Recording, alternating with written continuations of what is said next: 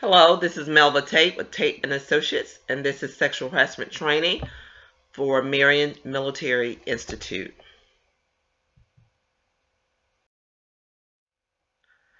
Again, I'm Melva Tate. I'm a human capital strategist and the owner of Tate Associates. We service clients all across the U.S., predominantly in our footprint of Alabama, Central Alabama. And our whole mission is to cultivate people and the places that they work. So we're delighted to bring this sexual harassment training to Marion Military Institute. Our objectives are pretty clear. I want you to understand what sexual harassment is. We'll talk about sexual harassment under Title VII, also under Title IX, recognize why it's important to prevent sexual harassment at Marion Military Institute, and also talk about the policies that you currently have in place in addressing issues of sexual harassment and discrimination. So this is part of your compliance training, and certainly as an employer, Marion Military Institute has the responsibility to maintain a workplace that's free from any form of sexual harassment or sexual discrimination. Not only is it a part of good business practice and something that it prides itself on to have the right culture, but it's also a requirement from the government to follow Title VII of the Civil Rights Act and also Title IX to ensure that there is no sexual harassment that goes on in the workplace. And of course, our goal in sharing this training with you today is to raise your awareness so that we can prevent any type of harassment from being able to flourish in the workplace. And of course, that creates a lot of issues, including poor employee morale, low productivity, turnover, and also lawsuits. So that's why we're sharing this with you today.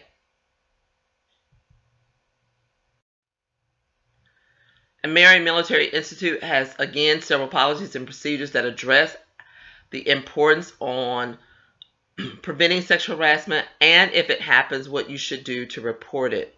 So I would encourage you, if you're not familiar with that policy, you go back to your policy manual handbook and look at section 3.5, which address this issue in detail. And we'll talk a little bit about what some of the specific information in that policy as we go along through this process. So sexual harassment, what do we mean when we talk about sexual harassment? We're clearly talking about unwelcome sexual advances or requests for sexual favors. We're also talking about the environment that the person is in and whether that conduct is physical or verbal, and it affects that individual's employment. It unreasonably interferes with their flow of work, their performance. They find it intimidating or even hostile in that environment. So let's look at what a couple of those incidents. So there are two forms that we're going to talk about. Sexual harassment is the first one. Quid pro quo. Quid pro quo simply means you do this for me, I'll do this for you. So the first issue that we talk about with quid pro quo is usually someone in authority offering another person, generally a subordinate, tangible benefits for sexual favors. So if you do this for me, I will give you money, I will give you a pay increase, I will give you a promotion, a higher salary, I will give you a preferred shift schedule, I will allow you to go to this conference or this training, something tangible that that employee who is generally the subordinate can benefit from if they perform a sexual favor, whether that's a sexual act, sexual words, whatever that situation may be.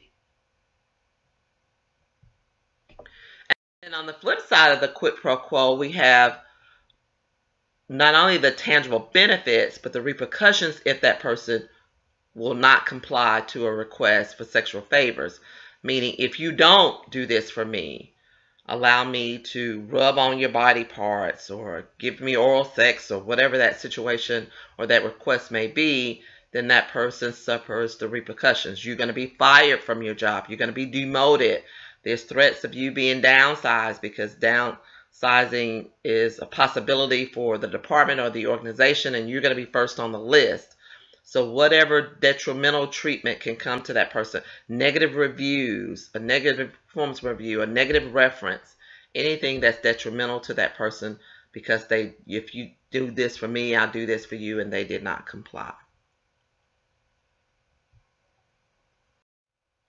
Of course, then we have the issue of the hostile work environment. So we generally see more cases of hostile work environment than quid pro quo.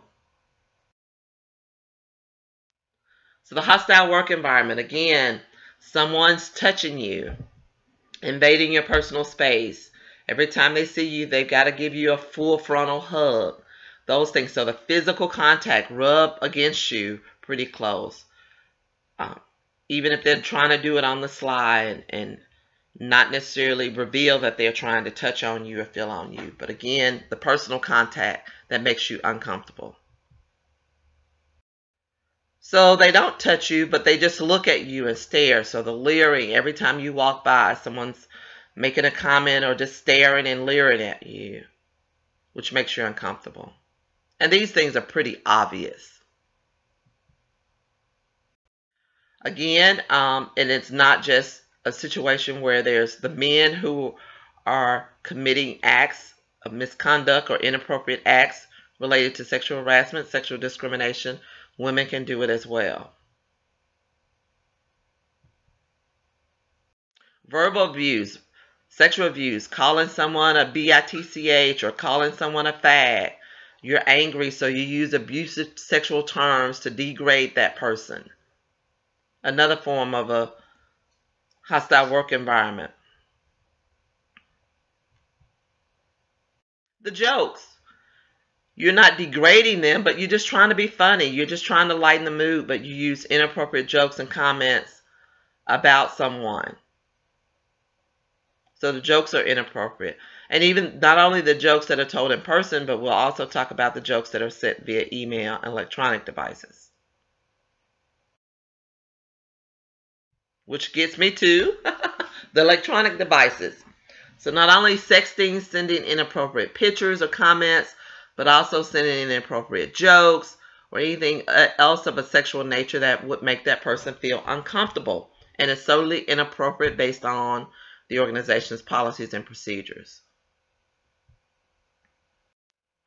Inappropriate pictures. So if I'm a fan of Magic Mike 1 and 2, and I want a picture of Channing Tatum in my office with his best Magic Mike impression, or if you're a fan of Kim Kardashian and the fact that she supposedly broke the internet with her pictures and you want to post that or use it as your screensaver, inappropriate.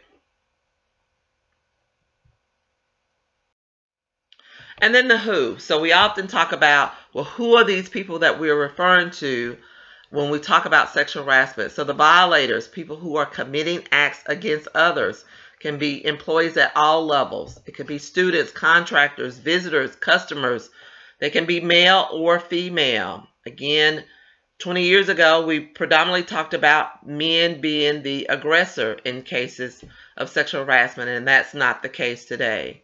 The victims could be administrators, staff, co-workers, students, and or witnesses. So again, some of the same people who can be violators can also be the victim of it. And the demographics could be male on female, which again was the traditional way. Old, young, student to student, employee to student, and student to employee. Could be male on male, female on female, female to male, or male to female. So again, it does not matter as long as you have two responsible individuals who are committing, and one may commit an act of inappropriate conduct or even assault that falls under sexual harassment and sexual discrimination. And where could be anywhere. So if you look around your facility, whether that's an office, a library, a lab, a hallway, a vehicle, on campus, anything else, even outside. So trips away on official business, retreats, hotel, cars, at a conference. Again, it's not exclusive to the physical address of the organization where sexual harassment can take place. And then the why. So a lot of studies have been conducted to try to understand why sexual harassment happens in the workplace. And clearly, we know that there are cases of inappropriate conduct, like the jokes or texting. Someone just unfortunately makes a poor judgment call and would send something inappropriate thinking it was funny.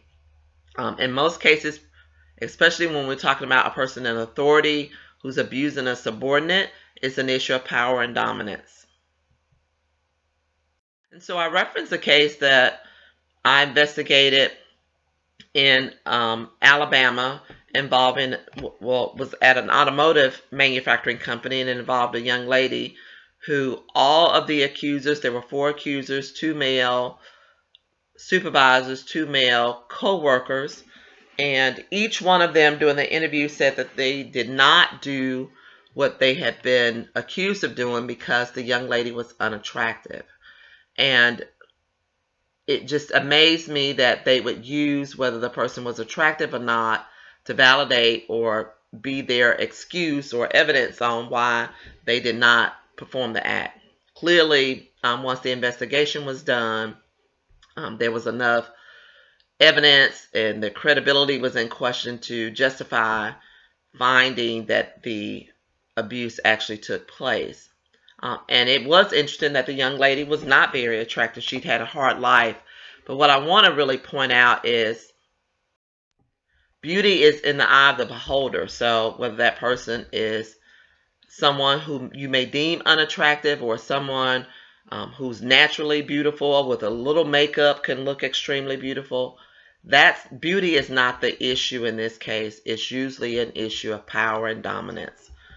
So keep that in mind, especially if you're one who has a complaint that's brought to you, and oftentimes we find it hard to believe. We see this a lot when we talk about celebrities or athletes who've been accused of misconduct, particularly sexual assault, sexual harassment, and you look at the two and say, well, it's hard to believe that he would want to harass her.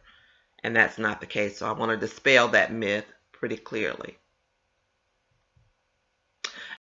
I want to just jump right in and talk a little bit about Title IX right now as we continue to lay the foundation for sexual harassment and sexual discrimination. So clearly under Title VII, we talked about what that looks like. Under Title IX, it's very similar. Title IX is one of the education amendments under 1972. Most people relate it to allowing women to participate in sports and have equal rights in sports.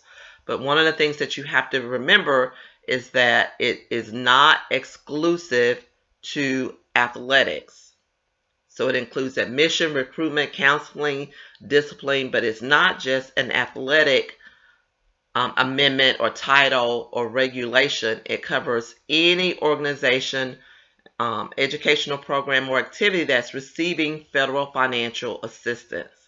So again, any organization, educational program or activity that's receiving federal financial assistance falls under Title IX. It's not just your athletes. And again, very similar to Title VII, prohibits discrimination on the basis of sex, sexual assault, battery, coercion, all of those things fall under it. One of the things to keep in mind that if a student or a parent who feel that they've been violated decides that they don't want to report the incident or don't want to move forward with it or even participate in the investigation, the school still has a responsibility to investigate with the information that they have and close out the case or take whatever protective actions or repercussions that may fall once the investigation is done. It is not the individual who initially brings the complaint or their willingness to follow through with the investigation that determines on whether investigation is held. They must do it. And of course, with your institution, every institution must have a Title IX coordinator, and yours is lower level. So make sure that she is getting those complaints. And if not, you put your school at risk. If you don't follow or report incidents, or if the school does not take appropriate action to make sure that the sexual harassment has stopped, or whether that was a valid case or claim of sexual harassment. So the school has the responsibility. And also, I want to point out in your policy, there's some procedures in your policies and procedures on sexual harassment. It talks about consensual and sexual relationships or romantic relationships.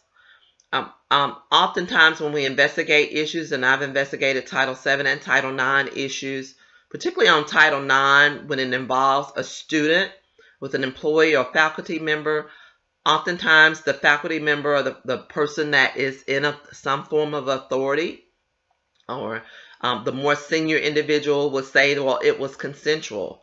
Well, your policy simply states that it is prohibited simply because Marian Military Institute want every college professional, not professor, but professional, anyone working at the institute, to ensure that they hold a high ethical and moral standard and tone, and they set the tone for the campus. So it's very important that although you may feel that these relationships are consensual, they are still prohibited simply because the organization wants to maintain a tone and the culture on the campus that is clearly ethical and moral. So, in other words, don't try to find your spouse or your significant other or someone that you're willing to have a sexual or romantic relationship with at the institute. So a couple of behavior zones. I'm going to go through these real fast because, again, when we start talking about sexual harassment, then people think it's all hands off, or I can't say anything, I can't compliment a person. We've got to be very rigid in the way that we interact with our coworkers and with other individuals that are on campus, and that is not what we're saying or preaching here. So green zones, certainly these are behaviors that are very important to developing relationships. Polite touching, of course, we're in the South, so we tend to touch someone on the shoulder, someone on the elbow, give them a pat as a form of greeting. So those things are certainly okay, especially if the person has not told you that they're offended by or seem uncomfortable with the touching. Social interaction, showing concern for someone, a polite compliment, hey, that color looks great on you, or I love your new haircut. Those things are totally okay and appropriate. So when we get into the yellow zone, we call that the slippery slope because it can go from one situation to another pretty quickly, depending on the circumstances and the individuals. So the thing I want you to keep in mind about the yellow zone behavior, if someone tells you that they're uncomfortable with it and it's repeated, chances are it could become sexual harassment. So violating a person's personal space, you're constantly getting all up on someone. I recommend using the 3 feet rule. If you can't hold your hand out in front of that person without touching them, then that space has probably been invaded by you or that other person. Whistling at someone, questions about someone's personal life. We've already talked about the jokes, the posters, the leering and staring are all things that could be offensive to someone, especially if they tell you that the behavior is not wanted or welcome. Repeated requests for dates. This is another one that gets individuals in trouble at work. If someone says that they're not interested, chances are they're not interested and they're not going to change their mind within a week or two. So again, wearing, unwanted emails of a sexual nature, suggestive touching, sitting, or gestures are all things that fall in the yellow zone. And then the red zone is pretty clear. Chances are if you commit one of these acts, then it is clearly sexual harassment once the investigation is followed through, and you will, in most cases, lose your job or be demoted. So sexual favors in return for employment or rewards, we call that quid pro quo. Same thing with threats of losing your job or your position if you don't follow through. Sending sexually explicit pornographic pictures or emails, and this includes things whether you send them or not, but if they're found on your computer or if you're the one who creates a virus within the organization on the server and the computer system because you're watching pornographic material at work, and if it's traced back to your computer, chances are that you can lose your job or be demoted. Because the computer, and again, these emails, any equipment that's used on the job, for the job, belongs to the organization. And then, of course, criminal conduct or sexual assault, we know that's clearly grounds for termination, and it's in the red zone. So the fear factor is another issue that we talk about when we deal with issues of sexual harassment and why that individual won't come forward. Number one is fear of losing their job. They just don't want to take the risk of losing their source of income. Fear of retaliation.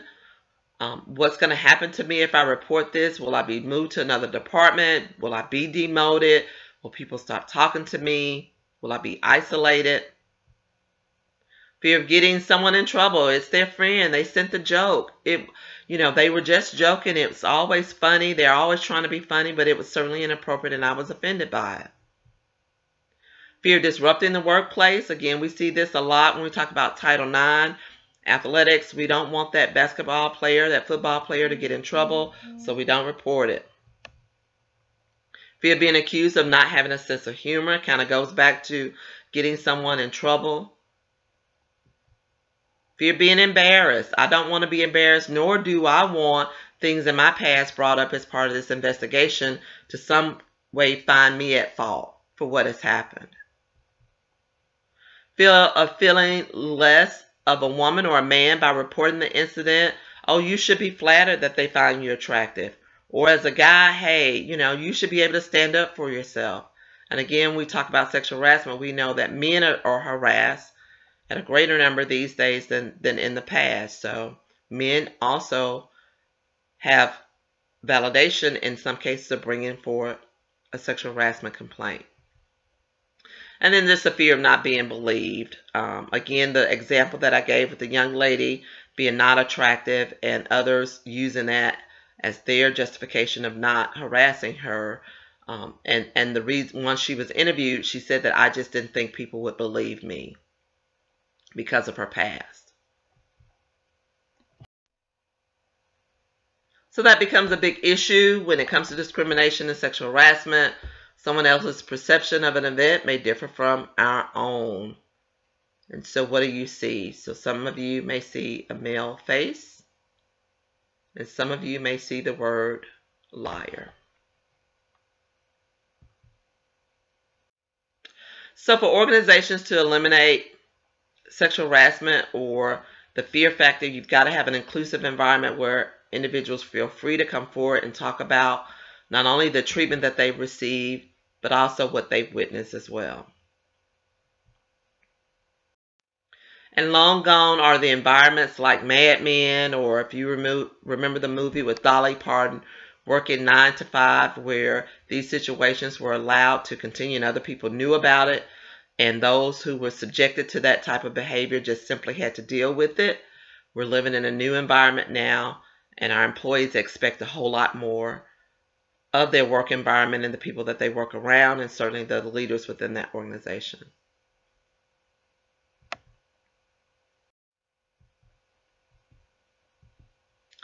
And again, as we deal with issues of transgender employees, individuals with a different sexual orientation, those things are not going away. So as we saw the transition of Bruce Jenner, and then his connection with the Kardashians, and then now he says, call me Caitlyn.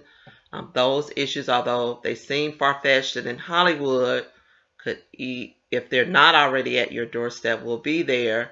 And our objective in certainly having an inclusive environment that's free of discrimination is knowing how to accept these individuals for the talent that they bring to the organization and not discriminate against them.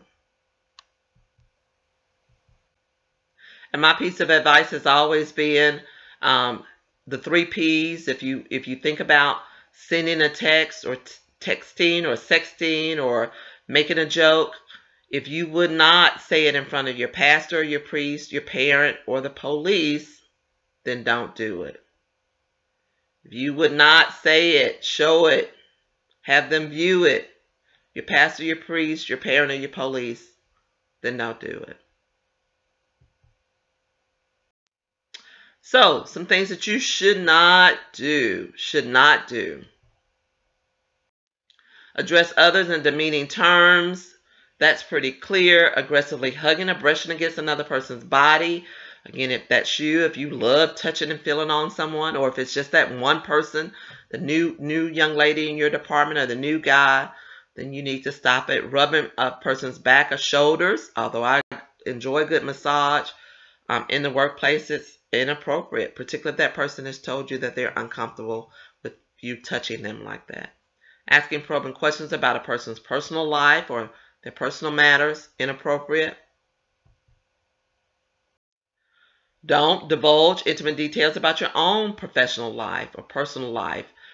This is where we have a lot of issues around employee relations where someone has told their coworkers too much information, and if they start questioning them or commenting about it or telling others, it becomes an issue.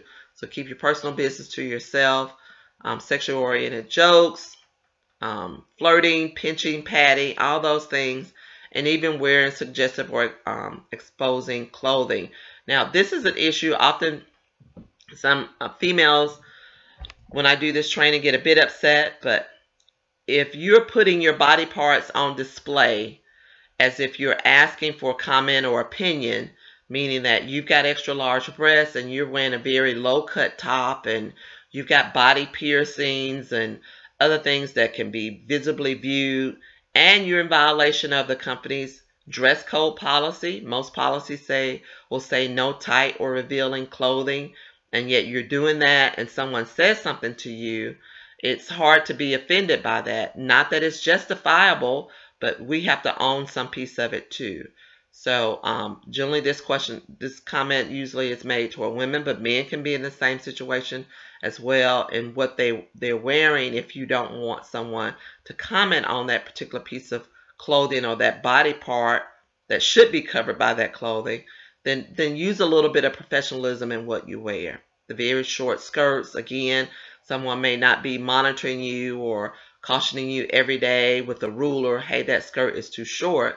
But again, if you're wearing a very short skirt and someone makes a comment about being able to see a part of your leg that's inappropriate, my point is be professional about the way you dress and follow the company's dress code.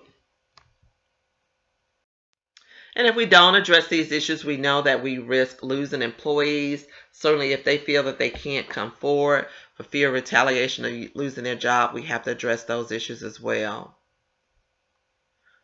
What does retaliation look like? Here's the issue that I want to say. Under Title VII and Title IX, we cannot retaliate against a person who made a complaint of harassment. Whether it's valid or not, we still have to investigate it. Whether it's found unfounded, because there's not enough evidence. There were not any witnesses to it. There's no way to corroborate the statement that they made. Then we still should not retaliate against them. I've seen individuals lose a case of harassment and yet still have a claim of retaliation because the way that we treated that individual in the process of the investigation.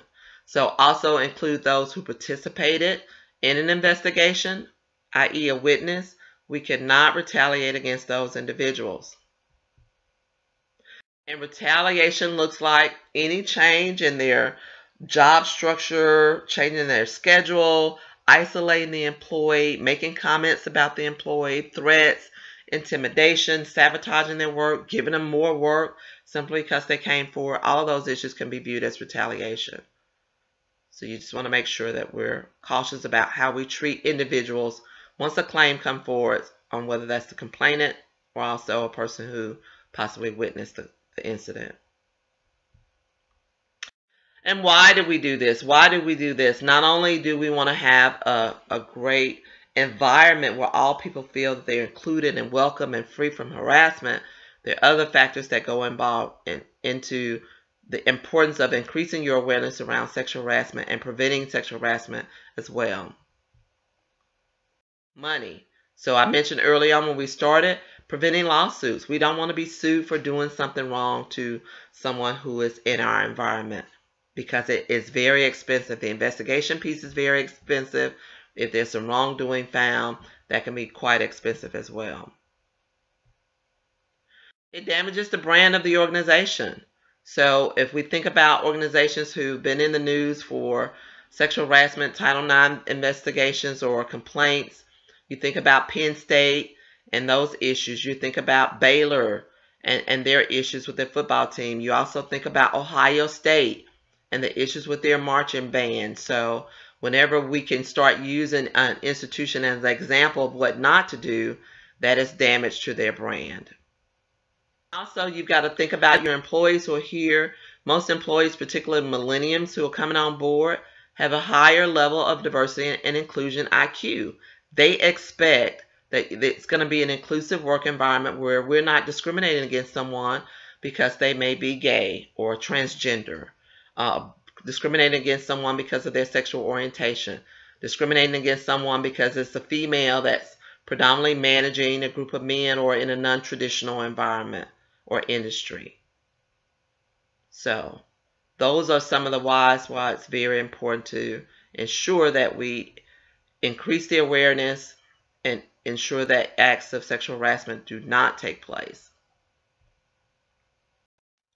And the diversity piece is very important. Diversity is a mosaic of people who bring a variety of backgrounds, styles, perspectives, values, and beliefs as assets to the groups or organizations that they interact with. So we want to value all, value all. So my recommendation to you is just do it. Do what's right. Do what we know we should do. Remember the 3 P's. If you don't want your priest or your parent or the police to see it, then just don't do it. Let's do the right thing by all that are involved. So for you, just doing the right thing means knowing your responsibilities, know and comply with the policies and procedures that are put in place. As part of your homework, go back and read that policy so you're fully clear about what the expectations are and the reporting structure and everything else. Report incidents that you experience directly or things that you witness. Report incidents that are reported to you, whether you're a person in authority or you need to make sure you move it up the chain. Make sure you're reporting things. Don't think that they'll just resolve themselves. Cooperate with investigations. Maintain confidentiality. That's very important. Don't start going and say, oh, she made this complaint. And that's when we get into some retaliatory issues.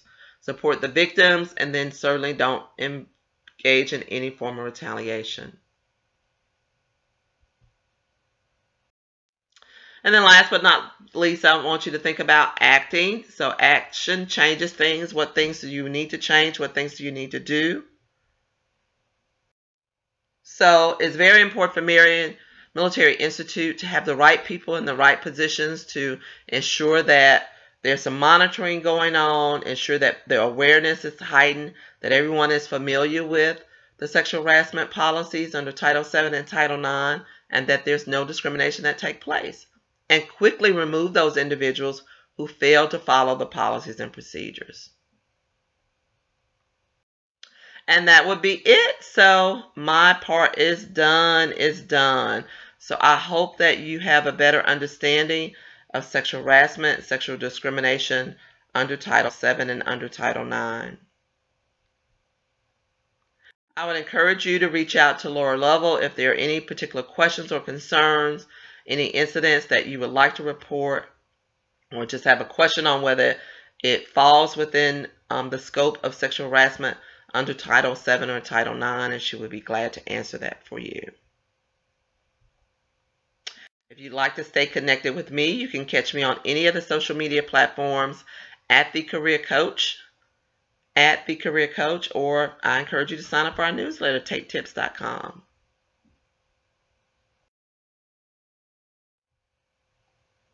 And that is it. I hope you've enjoyed this session.